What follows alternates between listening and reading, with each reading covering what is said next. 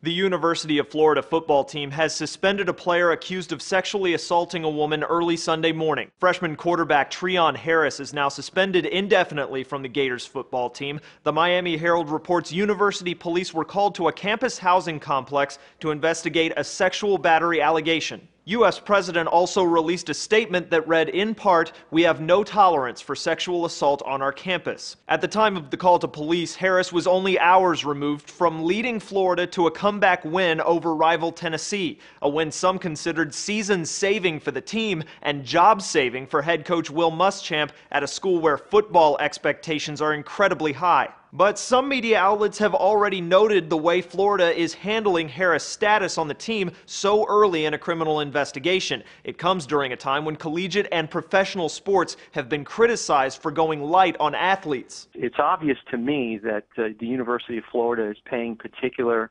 attention to the climate right now as it relates to alleged assaults on college campuses and in our society. You don't have to look any further than longtime in-state rival Florida State to see exactly the criticism Florida is trying to avoid. A woman accused star quarterback Jameis Winston of rape in late 2012, a case the university's athletic department didn't reveal until months later. Perhaps another nod to how seriously Florida took even the whiff of a sexual assault investigation. Beat reporters began trying to find out what was happening after the Gators canceled a weekly press conference. One of the beat writers who broke the story put that move into perspective, noting in his 20-plus years of covering the team, the press conference even went on as scheduled the day of the 9/11 attacks. An attorney Florida Today reports has represented hundreds of Gator athletes, told the newspaper he was also representing Harris. The attorney said he was hopeful when the investigation into Harris was completed, there would be no arrest.